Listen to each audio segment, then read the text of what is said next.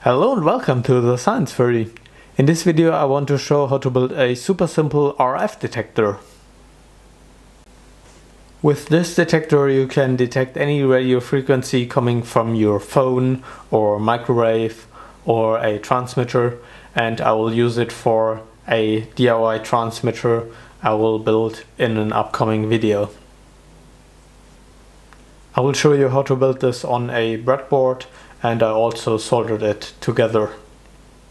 For the detector you need a battery clip, an LM358, a resistor with a high value, mega ohms, kilo ohms, doesn't matter, a 470 ohm resistor, an LED, and two 1N34 diodes. And of course some connectors to connect everything on the breadboard. So here we have the circuit diagram. This is the LM358, and pin 8 is connected to plus or VCC, pin 4 is connected to ground, and pin 1 is the output, and it gets connected to a 470 ohm resistor and then to an LED to ground. And here we have the inputs, and the pin 3 is connected with a diode with the marking facing to the pin, and between this we have a 1 mega ohm or high value resistor to ground, and the other one, pin 2, is connected to the other diode with the marking facing in the other direction. And then we have both connected, and on this connection an antenna. Here we have the pin out of the LM358 and with the marking on top, and then this is pin 1, pin 2, pin 3, pin 4, pin 5, pin 6, pin 7 and pin 8. Alright, I will start with inserting the LM358. Now I will connect the pin 8 to plus, like this. Next, pin 4 to ground. Next I will put in the diodes.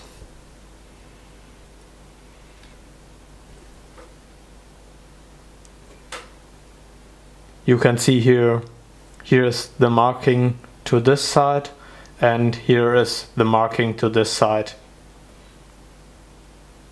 Next I will insert the high value resistor from the diode on pin 3 to ground.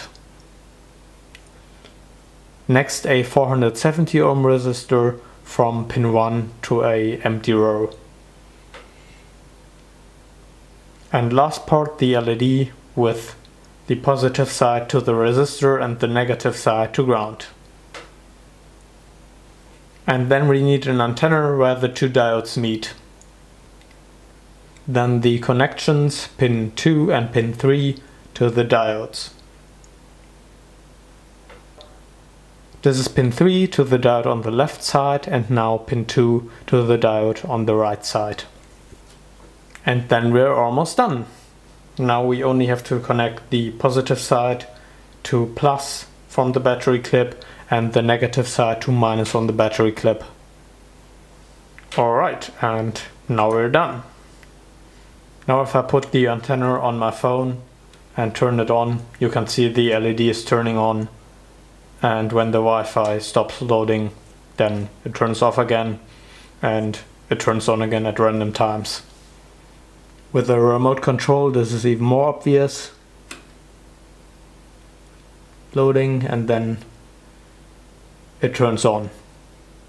And I can actually put this further away than the phone, so this has some more transmitting power. I also soldered this together, so what you're seeing on the breadboard soldered together on an actual circuit board, and with a small antenna here. The diodes are sticking out a bit more, that acts also as an antenna.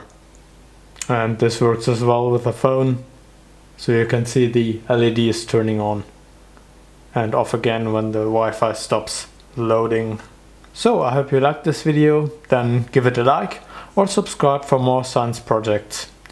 Until next time, bye!